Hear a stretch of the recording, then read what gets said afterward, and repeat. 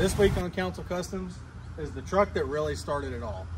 This is not the first truck, the first classic truck that my dad had. This is second? Probably. This is the second classic truck that he had. He had a 53 F100, and this is a 55 Mercury M100. I'm gonna let him come in and tell you all about it. All right, it's a real Mercury truck. 22 years they made them only in Canada, Ford Motor Company of Canada. This is a 55, which supposedly it's the second rarest year that they made it. This is 4,315 made this year. This one's been featured in 3 magazines, and then parts123.com ran it in their ad back when the internet first started.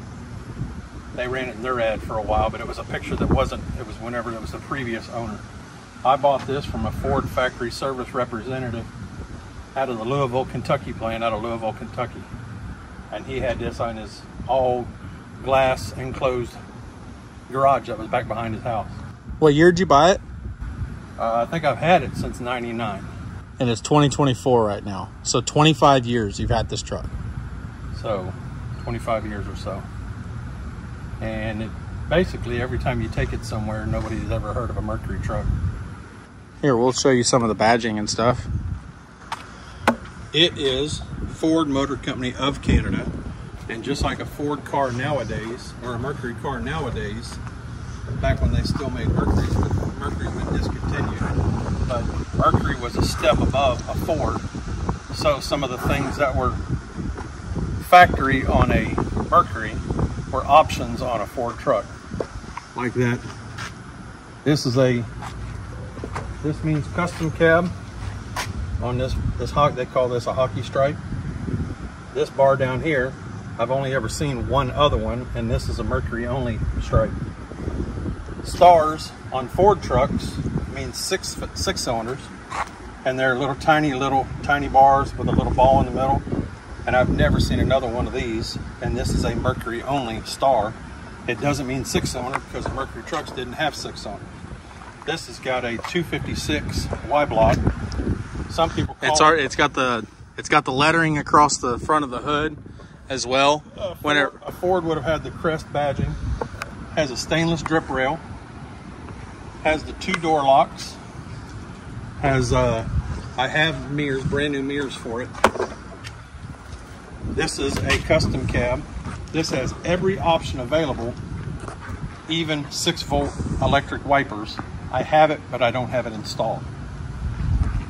So, wasn't it true that Mercury's could come stock with white walls, but Ford's did not come stock with white walls? You could get white walls from a dealer, but Ford's, they were work trucks. Nobody wanted white walls.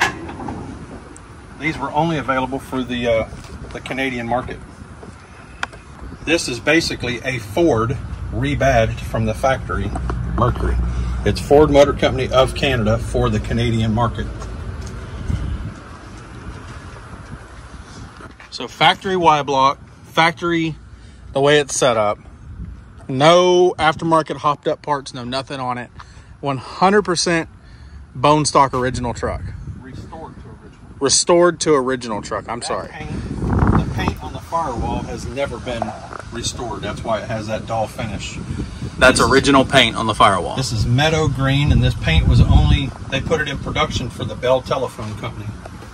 But you can see, obviously, this outside has been repainted and restored. This is a base coat, clear coat.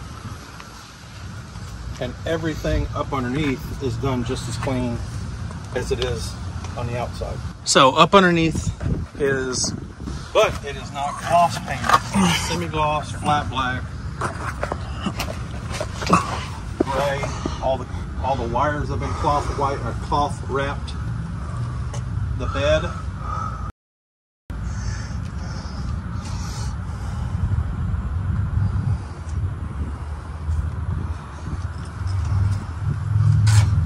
The fella I got the truck from, it was restored in 93-ish, and it was restored and painted up in Canada.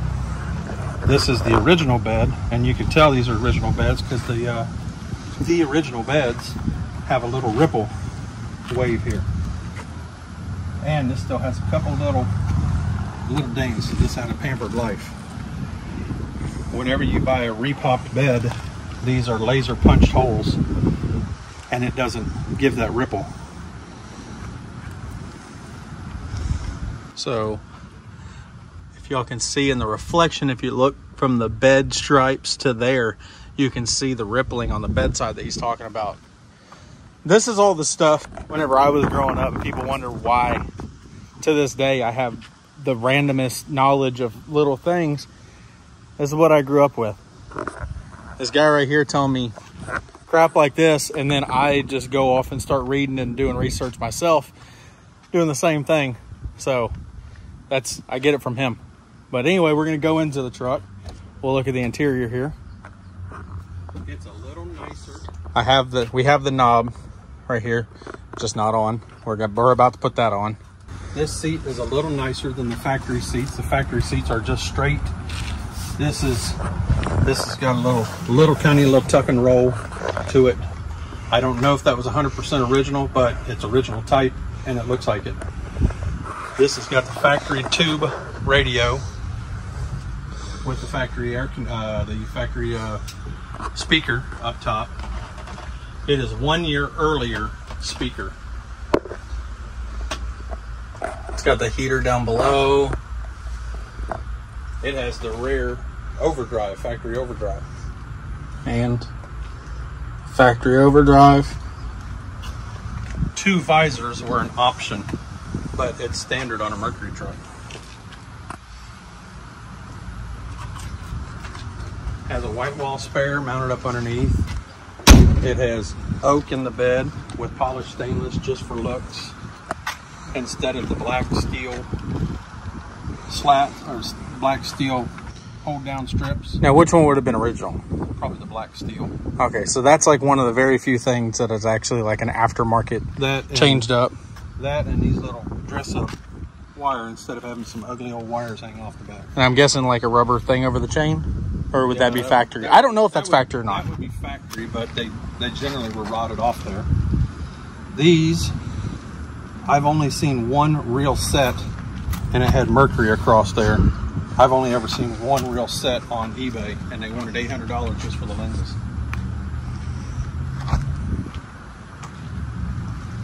So the wood in the bed is stained light mahogany because I thought that looked good against the green, and it's stained and varnished up underneath where it looks just like it. Original Mercury tailgate. Everywhere it says Ford, or then you show them inside the glove box where it says Ford Motor Company of Canada, and that's what makes a difference. So what he's talking about is your serial number badging is not on the door jambs or anything like that in these trucks. It's right here on the glove box, and that's what makes this truck different than most others. Is that one right there says Ford Motor Company of America Limited. It doesn't just say Ford Motor Company and then it's titled as a Ford, but it's a fake Mercury. This one's a real Mercury with real documentation, real title, real everything. Since nobody's really ever seen them, if somebody just finds a tailgate on eBay, then they'll say that theirs is a Mercury, and then they'll sell it as a cloned and try to get the full Mercury price for it. But this is an actual real Mercury. They're out there, they're just, I hate saying rare because there's one Barracuda that, this is the only one that had 2 visors. No, this is, I just say hard to find. Not always does rare mean valuable, but in this case, rare is valuable. This and your Hudson were really like your pride and joy kind of trucks to look for originally. This one runs and drives like a 1955 truck, and it's not made for these modern day streets, 2024 roads.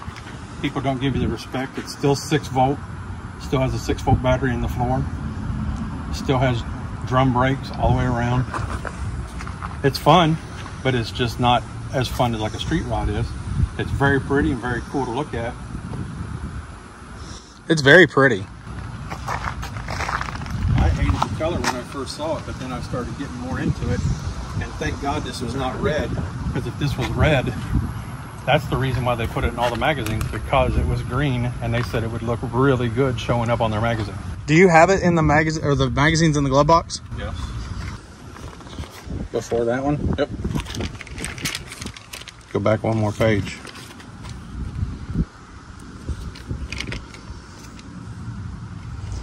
That's the hills of Pigeon Forge, Tennessee. They asked if I'd mind if I took it out there into that hayfield. There was a guy who had a blown tubbed street rod truck, and he wouldn't drive his out in the field. And I said, heck yeah, I'll drive it out there. So there it is with the stock racks on the back to make it a little bit more look like a farm truck. Now turn one more page.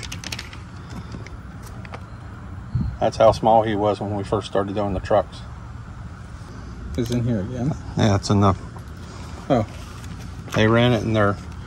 So the editor of Street Rod, or the editor of Classic Truck Magazine, Jim Rizzo, told me he was going to try to get it on the cover of the magazine. But then he wrote me back an email and told me that his editors, or his higher up bosses, would not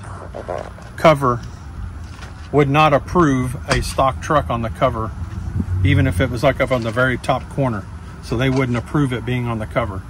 So he says, I'm going to do you a favor. I'm going to take and have you, I'm going to give you something that's like a surprise. So he posted it and put it in their calendar for 2001.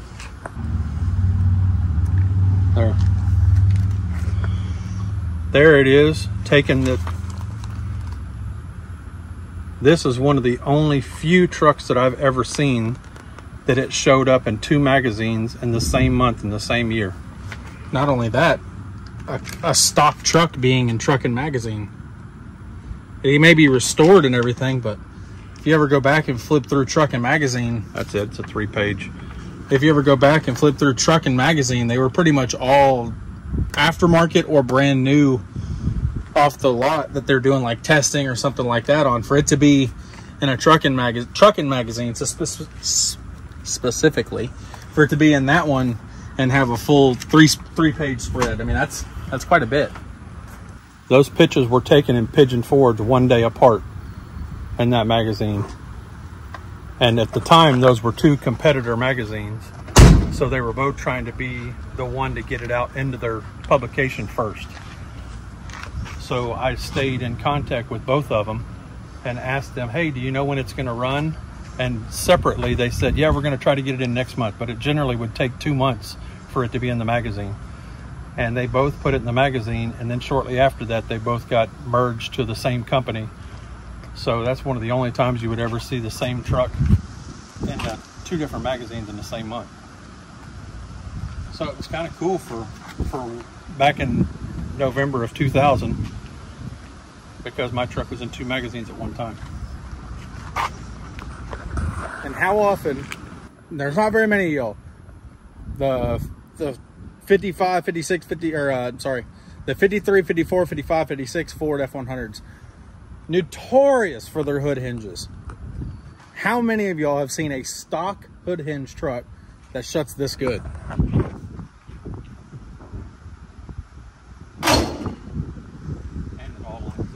You don't see the big bulging out the back corners. You got to walk around and push down each corner and get it all to shut. You got the perfect hood gaps and everything on it.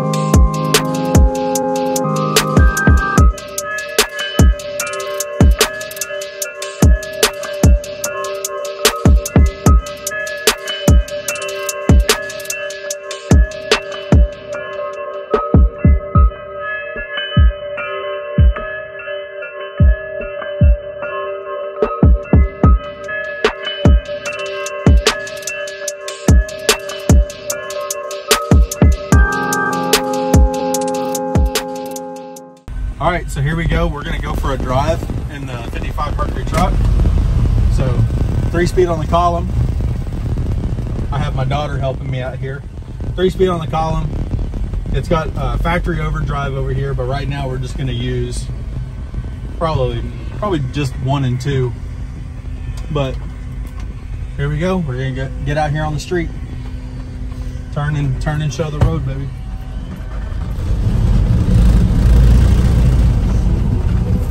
Oh, show the stuff. There you go. Don't go fast. No, show over here. All right. There you go. Second gear.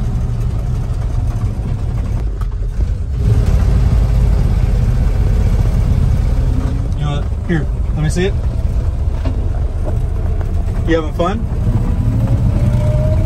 It's hot out here, huh? Here you go.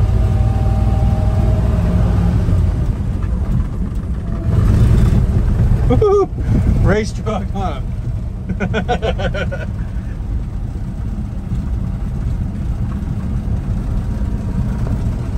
Whenever Dad gets up here, we'll take some more videos and everything with it, but I really want to take my daughter for a ride around the block in it. She's never ridden in it, so me and her just going for a little cruise around the area, have a little fun. So I'm going to set the phone down and we're just going to enjoy it here for a minute.